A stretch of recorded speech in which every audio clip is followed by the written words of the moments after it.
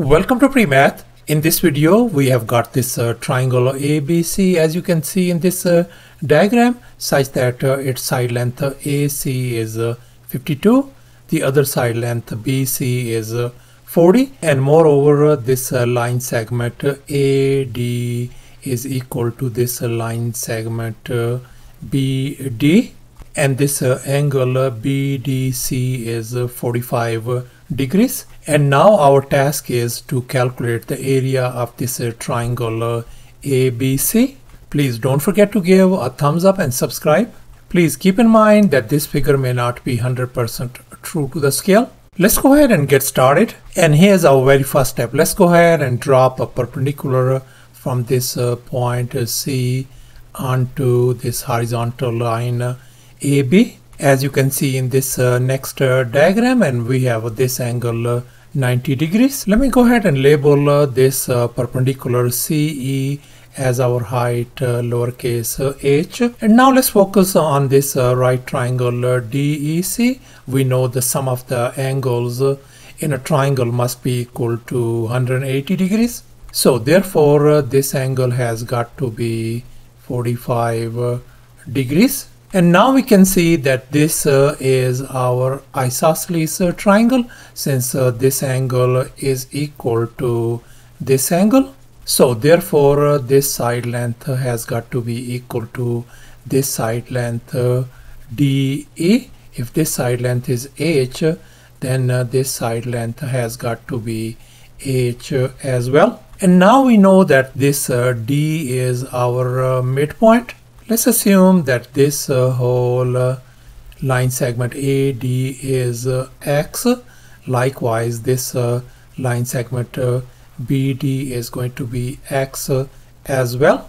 Then this line segment EB is going to be x minus this line segment, which is h. So I'm going to write down x minus h. And likewise, this whole line segment AE is going to be x plus h. Let me go ahead and write down x plus h. And here's our next step. Let's focus on this right triangle AEC. So therefore we are going to use the Pythagorean theorem.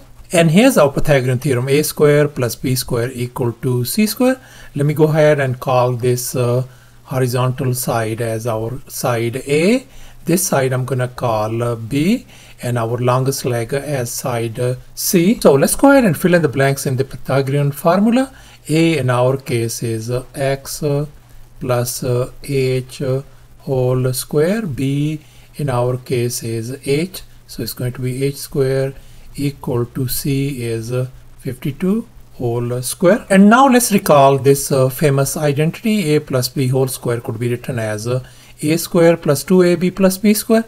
I'm going to apply it on this first binomial. So therefore this could be written as x square plus 2 times xh plus h square, and then plus h square again, equal to 52 square is 2704.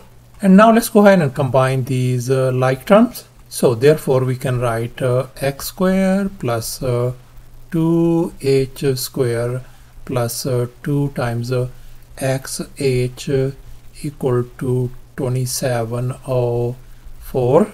Let me call this our equation number 1. And here's our next step. Let's focus on this another right triangle BEC now, whose side lengths are x minus h, h and 40. And we are going to use the Pythagorean theorem once again.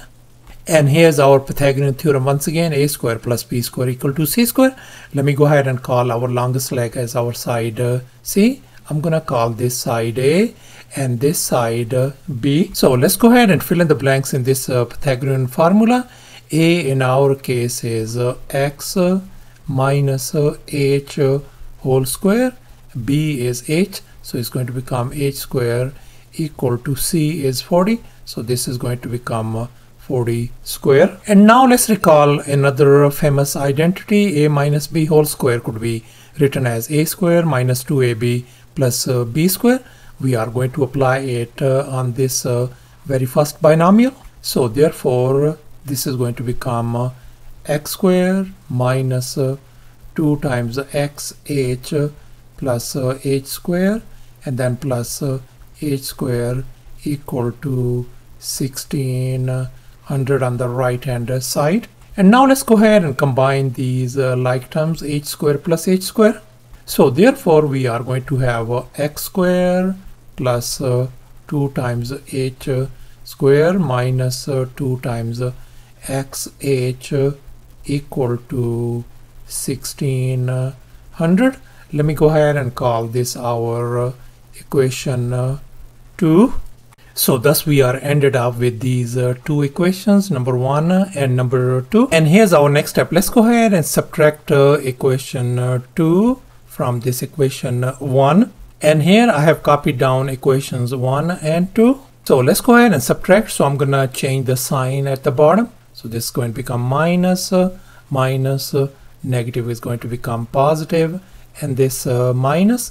And we can see that this cancels with this one, this cancels with this one. So we ended up with 4 times x h equals to 1104. Let's divide both sides by 4 to isolate x h. So this 4 and 4 is gone. So our x h value turns out to be 276.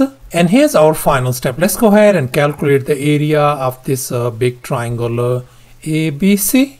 And now let's recall the area of a triangle formula. Area equals to a half times base times height. In our case, our height is h, and our this whole base AB is going to be x plus x is going to give us 2 times x. So therefore the area of this triangle ABC is going to be a half times our base is 2 times x, and our height is h. And now we can see this 2 and 2 is gone. So therefore our area is going to be equal to x times h. But we know, we already figured out x times h is 276. So therefore I'm going to replace this xh by 276. So therefore the area of this triangle ABC turns out to be 276. So thus the area of this triangle ABC turns out to be 276 square units. Thanks for watching, and please don't forget to subscribe to my channel for more exciting videos. Bye.